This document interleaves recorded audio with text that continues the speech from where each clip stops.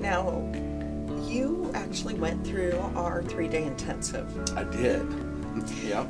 Will you talk to me a little bit about your initial idea of what process group might be?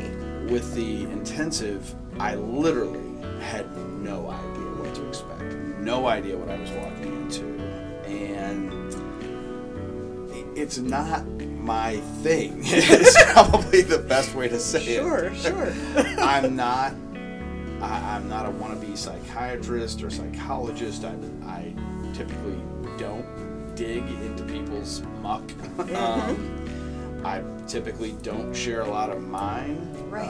And so I was really nervous about it going into it.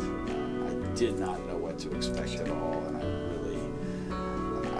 to be completely honest, there was probably even a moment or two I would have said, I'm not doing this. Right. I do not want to do this. And did that change? It did change. Yeah, first of all, just like anything, you get into it a little bit, and you're like, okay, this isn't nearly as bad as I thought. I was worried for nothing. On top of that, in my process group, I met some really great people. And I was shocked. The thing I might remember the most, the moment I remember the most, was day one of the process group. Our leader opened it up and just invited anyone to share, whoever wanted to share. Okay. And I knew it wasn't going to be me because I really didn't want to share anything, and I don't have, not to be whatever about it, but part of the reason I was afraid is I have not had a lot of trauma in my life, or drama. I come from parents who have a great marriage.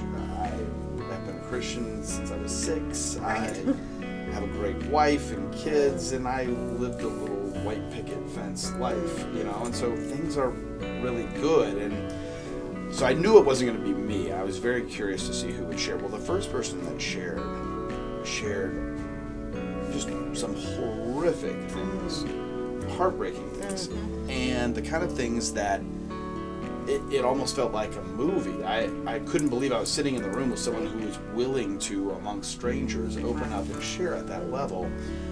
And then it just snowballed in every other person. And so I ended up being, as I would have predicted, the very last person to share. And I started by saying, look, I'm kind of embarrassed. I'm trying to drum up what I can present as a problem. Right. To talk to you guys about. And so I was afraid of that going in. What I learned through the intensive was that it just was great to connect with people who were so real and so open and vulnerable, and the fact that they were willing to not only share that with strangers, but to let strangers give back